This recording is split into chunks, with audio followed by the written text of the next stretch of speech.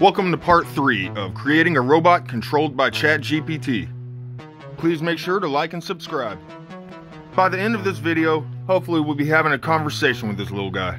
Oh geez. It's just a robot run by AI. It's not like anything could go wrong, Morty. We got a lot to get through in this video, so let's blaze on through the rest of the wiring and start testing this thing out. Now, I've forgotten to mention this before, but ChatGPT is actually helping to design this robot. So it's essentially making itself.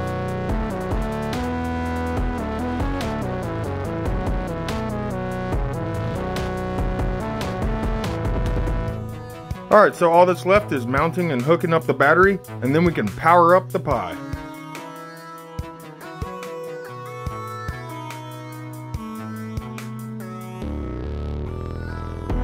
Well, here's the moment of truth. Will it blow up?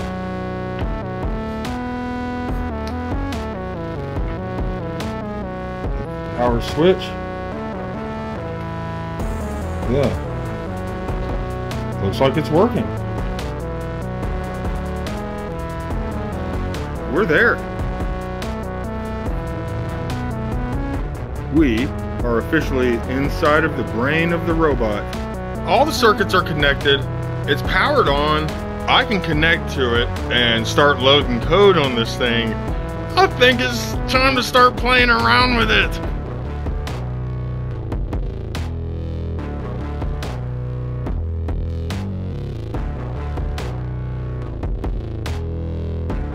I have been trying and I cannot figure out how to make this microphone work. I think I'm about to spend $20. Several days later. Okay, so we're going to replace this microphone right here and all of the amplifier circuitry down here. The capacitors, the transistor, and the digital to analog converter. We're going to replace all that with the Waveshare hat right here, the Waveshare audio hat. This will give us high quality microphones and high quality audio output to the speaker. So this will be a lot better than the ChatGPT designed circuitry we were using before.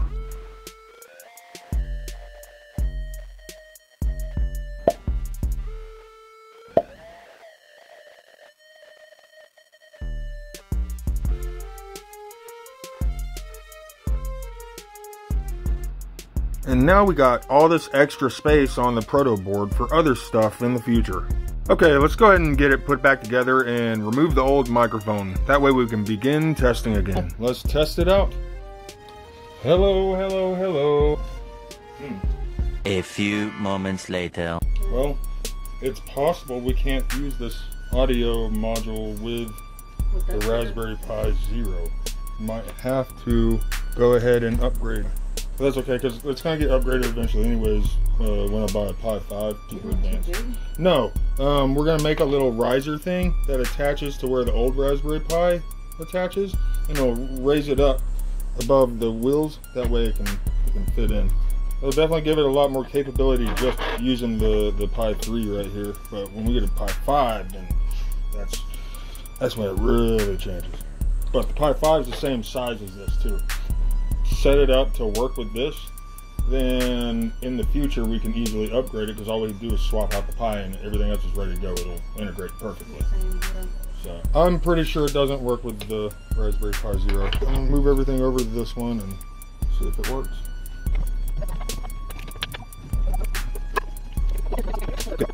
We're gonna try to make a recording real quick.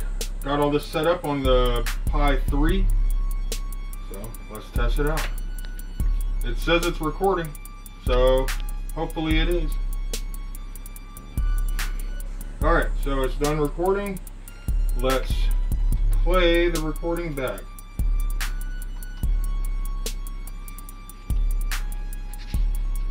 It says it's recording, so hopefully it is.